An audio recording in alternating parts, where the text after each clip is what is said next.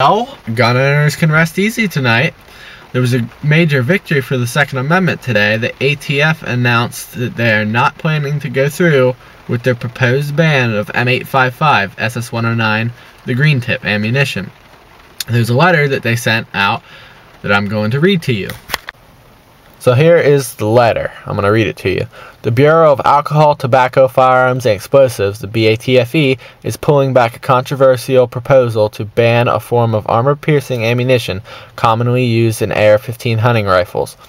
In a statement Tuesday afternoon, the ATF said that it will not be seeking to issue a final framework for the rule at this time, which is the key word, after receiving more than 80,000 comments on the proposal. The vast majority of them were negative. Well, we all know that. You spoke, we listened, ATF tweeted.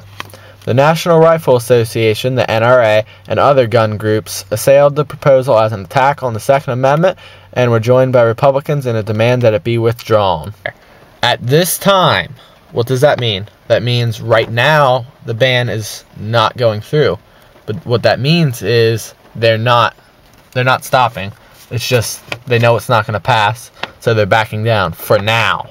But it can come back. What we need to do is be aware of any little legislation they try to pass and stand up to it, just like we did here. The 80,000 emails that were sent to the ATF is the reason that it did not pass, and that the NRA stood up for our rights, and so did the GOA and many other gun groups. So I want to thank everyone who sent an email or sent a message to your politicians. I sent many emails to ATF under different emails.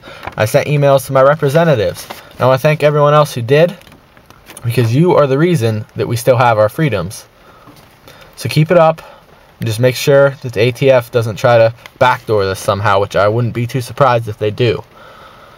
So let's just hope that all the nonsense from the White House and the ATF is done forever. So thanks for watching.